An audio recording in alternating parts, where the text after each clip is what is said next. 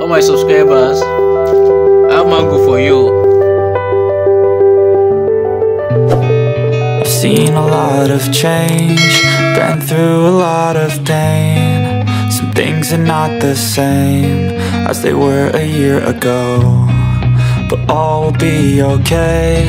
I move on each and every day. The past is where it stays, way back a year ago. I've changed for the better this time. I thought I would never be fine. I strive just... Hey guys, welcome back to my YouTube channel. Today I'll be taking around my farm. I'll be showing the things I have around the farm. So right here we have a cassava. You can see this is a cassava plantation. We have cassava right here, and on this farm we don't have to go around looking for water to wet our plants. We have what we call this sprinkler irrigation. It's an automatic sprinkler irrigation. Once you connect it to the power supply, it keeps rotating like this, then it will spray the water around the crops. We've got some over there, we've got some over there, we've got several around this place. So right here we have different plants, like we have some jute plants, they call them ewedu. We have what we call the spinach, the amaranthus, that's the efo. We also have fruits like purple, the orange. We got all of them right there. We also have the guava plant. As you can see, this is a guava plant standing right next to me, and I'm sure pretty most of us know what we call moringa plants. This is a moringa plant right here. These are moringa looks like. As you can see, this is a moringa plant. We've got that plant here, so like that as well. Okay, we have a pear tree right there. You can see that's a pear tree right there. That's what a pear tree looks like. You can see that's a pear tree. Right here we got our pineapple. As you can see, the pineapple is looking very healthy, still growing, young and growing.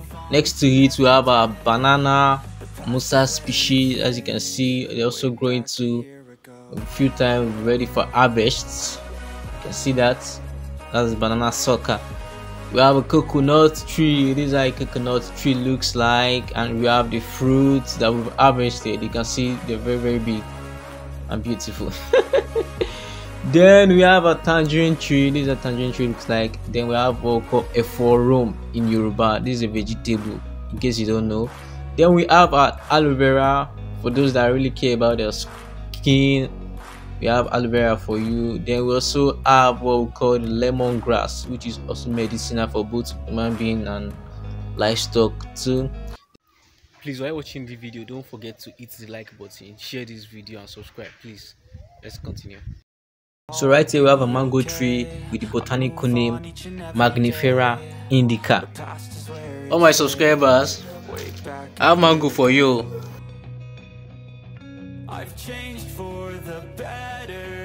So showing you the animals that I've also got on the farm.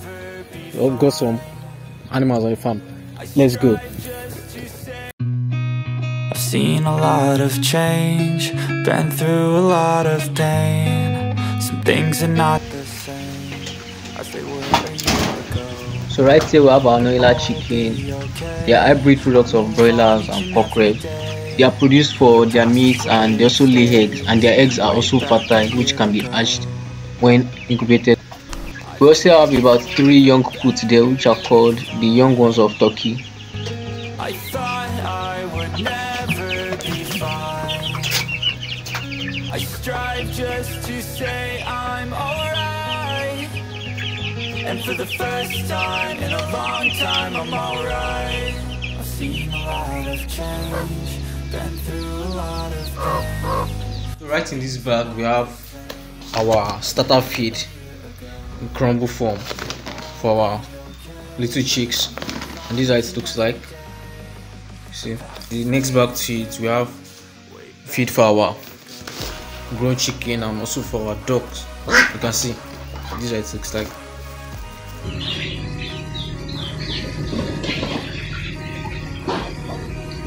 And also we have pellets for our rabbits.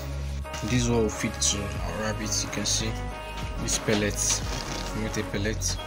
I ain't going back, I'm not far.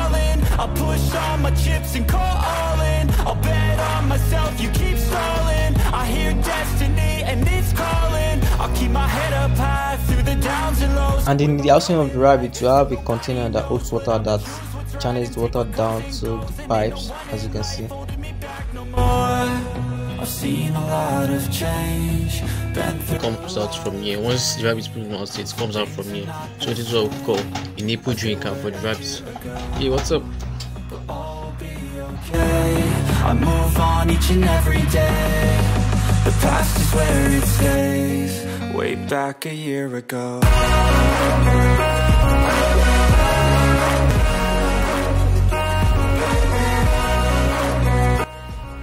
And this whole rabbit poo looks like that of goats, pellet form. So nothing here goes to waste. Once we get the poo from this tray, we move down to the farm. We apply them to our plants. So right in this bag we have our cassava pea, our dried cassava pea for our goats. You can see.